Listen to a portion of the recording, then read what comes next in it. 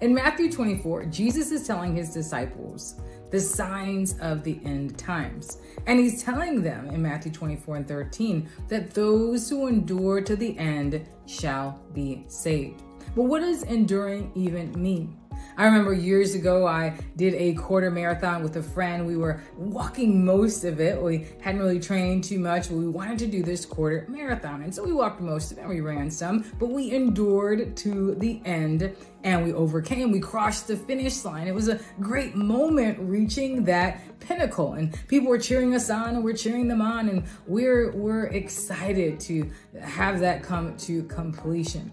Now, in our own lives, there's things that we are enduring. We're enduring tribulation. We're enduring chastening or the disciplining, the correcting of our Heavenly Father. We're enduring the wait for things that God has promised us. We're enduring the pruning and the purification process so we can get closer and closer as God is transforming us into the image of his dear Son.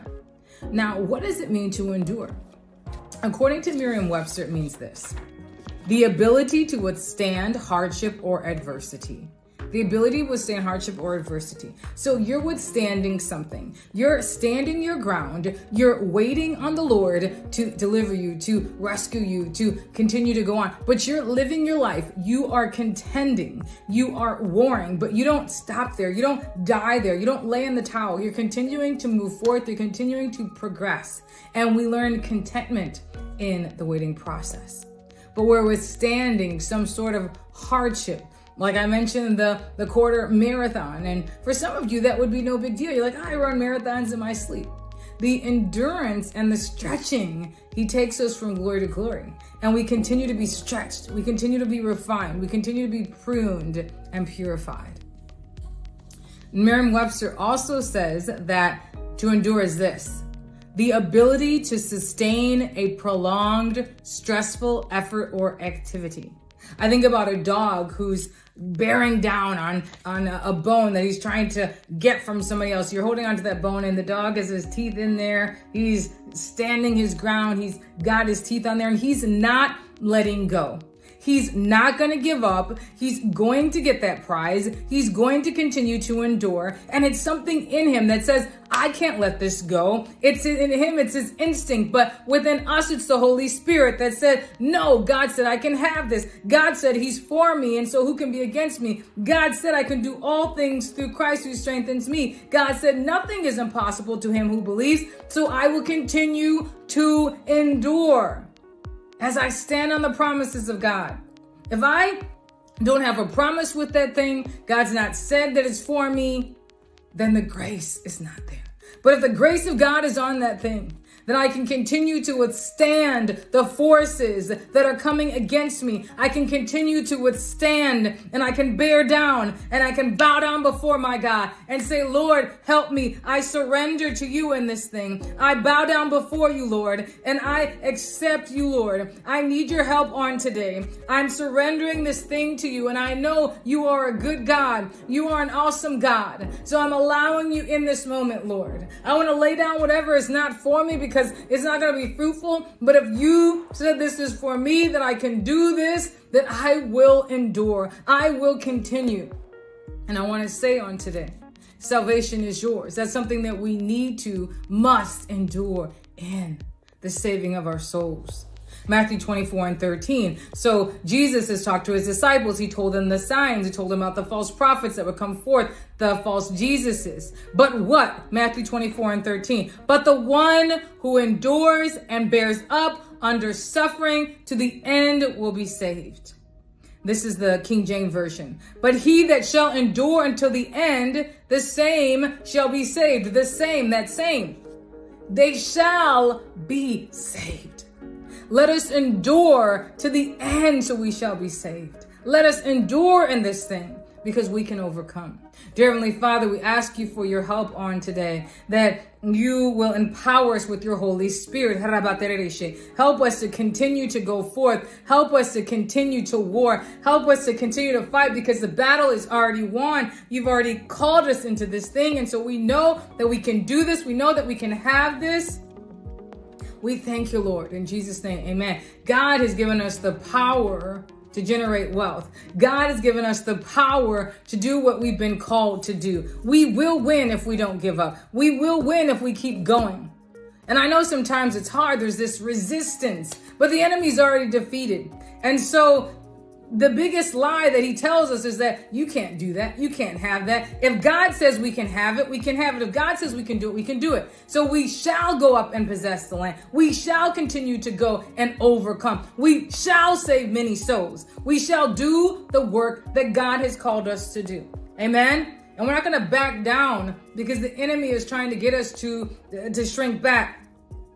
One of the greatest things, and I love the guy who talks to me about this, was that if I've said you can do it, I'm not resisting you in that thing. If God has said that you can do something, he's not trying to stop you from doing it because he's released you.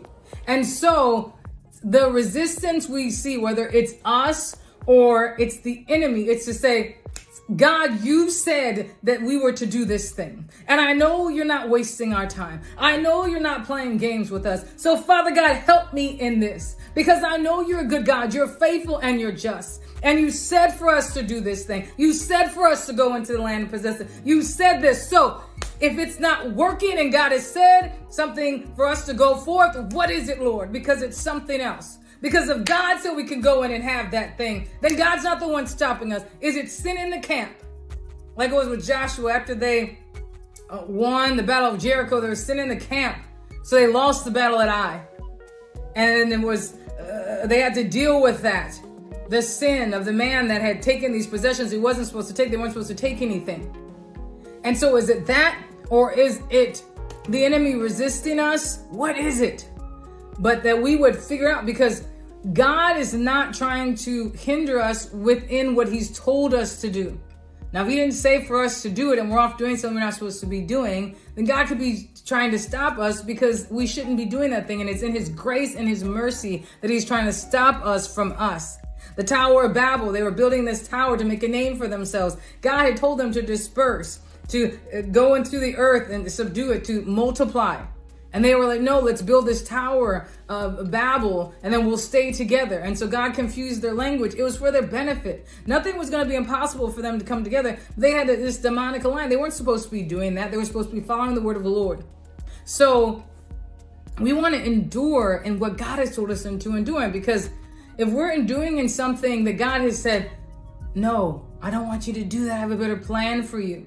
I remember so many times in my life, God opened doors. He created things for me that weren't there before, that he opened up because he said, I have this for you. It's not that thing over there, but this is for you and this is going to work. And as you let go of that thing that I've told you not to do and go into this thing that I'm calling you to, it's going to work. It's going to multiply. It's going to advance. And yes, there's time, seed time and harvest. We don't want to abandon something because it looks like God's not in it, when really God's in it, but there's a resistance and there's a time. It's got to mature. And we have to be ready for the thing so that we can actually do what God has called us to do. So, God, help us, Lord, to endure what you called us to do. Help us to abandon those things that you've not told us to do. And help us to endure to the end so we may be saved. Because you have a plan for our lives. You are a good Father. I'm going to end with this because some of you may have stumbled upon this and you don't know the Lord. We need Jesus Christ in our lives. He's a good Savior. God is a good God and Jesus is a good Savior. We need Jesus Christ in our lives to be the head of our lives. So I want to invite you to say this prayer with me. If you somehow stumbled upon this and you don't know Jesus Christ for yourself. Dear Heavenly Father, we thank you, Lord, that you sent your Son, Jesus Christ, to die upon a cross, to pay a debt he did not owe, and remission of our sins. We ask you, Lord, to be the Lord and Savior of our lives. Help us, Father God. We invite you in, and we ask you, Lord, to forgive us for our sins. We confess you as our risen Savior, and we believe unto salvation. And we ask you, Lord, to receive us on today. In the name of Jesus Christ, amen and amen. You are saved. I invite you to continue your journey. Find a Bible-based church that you can go to and serve at your local church. Also, I encourage you to get a Bible that you can read and study the Word of God to advance yourself in the things of the Lord so you may be successful to follow the commands that God has for us. And when God is with you, He's for you. You know, the grace of God is available to us on today. He loves us and He cares for us. So I encourage you to continue to go forth. Congratulations on your decision to follow the one and true living God and Jesus Christ, His Son, as the head of your life. Your life is going to be so much better as you follow Jesus Christ. You will be victorious even in the trials. You will be victorious as you follow Him. Be blessed.